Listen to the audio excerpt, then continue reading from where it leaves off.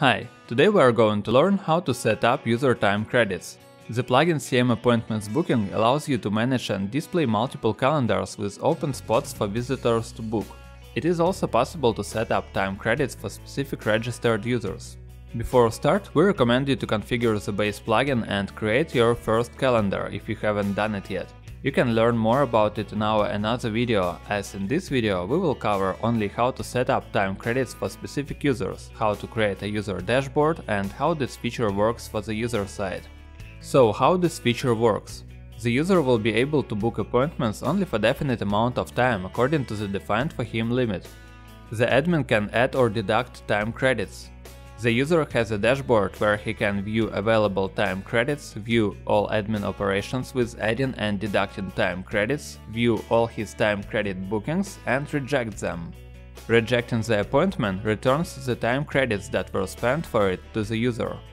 Now let's start configuring the time credits feature and see how it all works step by step. First thing we need to configure is the time before the time credit booking, when the user is able to reject it. To do this, navigate to CM Appointments Booking Pro, Options. Head to the Plugin Options tab. Find there the option Send email to reject booked credit time before. In this field, you need to put the amount of hours that the user will have before the beginning of an appointment to reject it. We will talk about the rejection a little bit further. When you configured this option, click the button Save Changes. Now it's time to enable time credits. Time credits are enabled and defined individually for chosen registered users. To do this, navigate to Users, All Users. Hover on the needed user and click Edit. Find there the section Time Credits User Control and enable the option Allow Credit Time for User. A few new options will appear there. Enter time. Choose the amount of minutes that you want to add or deduct from the user. Click the button Add Time to Credit to add chosen amount of minutes to the user, or click the button Deduct Time from Credit to deduct chosen amount of minutes from the user. Time Credit Amount.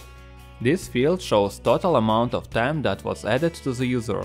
This value increases when the admin adds minutes and decreases when the admin deducts minutes. Time Balance. This field shows the amount of time that is currently available for the user.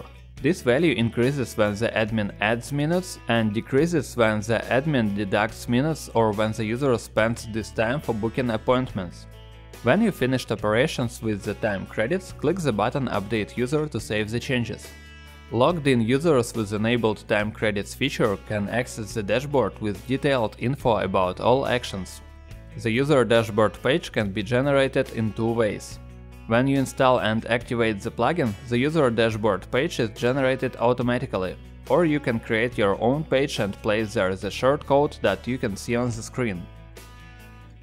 For the convenience of your users, you can add the page to the menu of your site. Only users with turned on time credits feature can access the user dashboard. The dashboard consists of two parts. Upper part contains general info about the user and info about his time credits.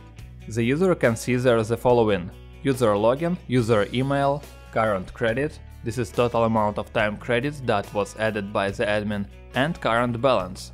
This is available amount of time credits that the user can spend for booking. Lower part has two tabs, Bookings and Credits. In the Bookings tab, the user can see all bookings he made using time credits. There are four columns in the table: Event, Date or Time, the date and time of the booked appointment; Duration, the duration of the booked appointment; Event Status, the status of the booked appointment. Can be either accepted, passed, rejected, trash and other. Event Action, this column contains the Cancel button. This button won't be displayed in three cases: if the appointment is already rejected or deleted, if the time when the user could reject the appointment has passed, or if the appointment date and time has already passed.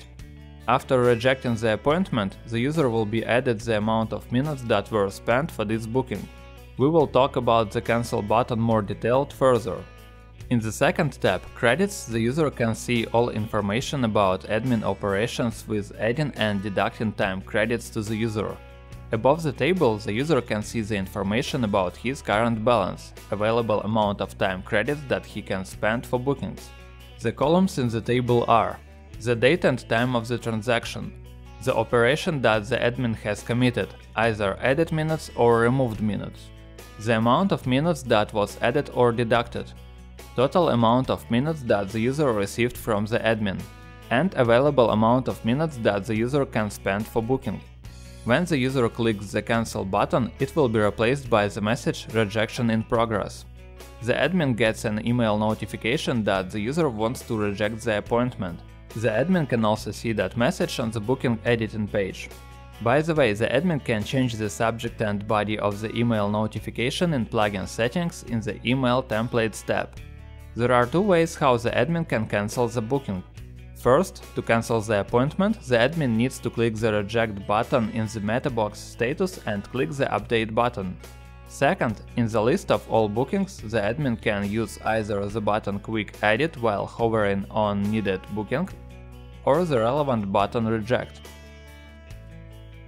As a result, the status of the booking will be changed on the user dashboard, and the user will be added the amount of minutes that were spent for this booking. When the user tries to book an appointment, there can be two cases. First case, when the user has enough time credits for a booking. Above the submitting form, the user can see the amount of minutes that will be spent for this booking, current amount of minutes that he can spend, and the amount of minutes that will remain after making this booking. Second case, when the user doesn't have enough time credits for a booking. In this case, he will see the relevant message above the submitting form. Following instructions found in the plugin and guides, you should be able to set up time credits for specific registered users. Thanks for watching the video.